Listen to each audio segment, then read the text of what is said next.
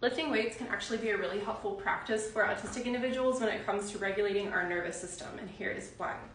We tend to struggle with something called proprioception, and proprioception is sensing where our body is in space.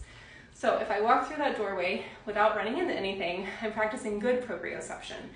But if our proprioception is off, you might notice that you're running into things, you feel more clumsy, and you just feel off balance. It can cause a whole host of issues. But I've noticed whenever I lift weights, it's a very clear delineation of where my body is and where my body isn't. That might sound oversimplistic, but I clearly know this is not my body, this is my body.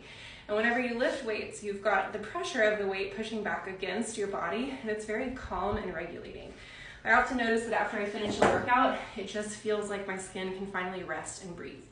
But disclaimer, always make sure that you start small. There's never any need to push yourself. You always want to be really safe when you lift weights. Start small, gradually work your way up, and see where it leads you.